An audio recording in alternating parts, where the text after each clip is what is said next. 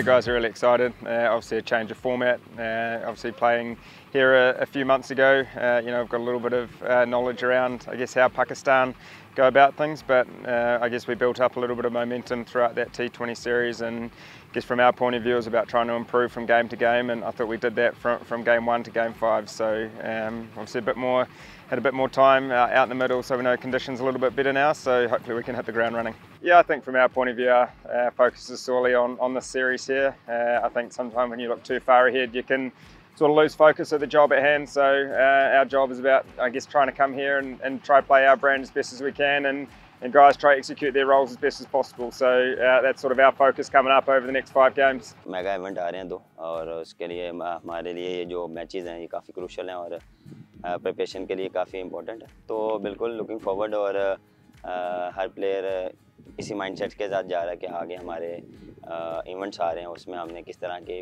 Cricket खेलनी है और यहाँ पे हमने कैसे खेलना है, और काफ़ी एक्साइटेड।